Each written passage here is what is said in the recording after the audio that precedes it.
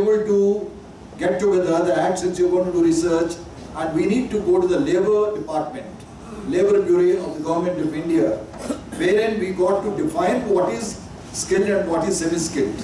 Because as far as government employees are concerned, central government defines very clearly what is the definition of skill, what is semi-skilled. Unfortunately, this unorganized sector, as they call it, right?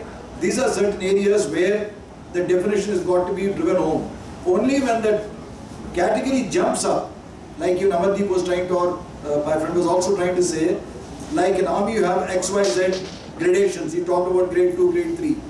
You get these people into the higher grade, only then can you really bargain for a win-win situation both for the client as well as.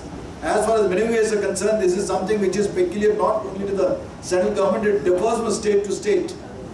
And that is where, so if at all you want to really hit it, the core issue of the semi-skilled part of it, that is more important. Thank you.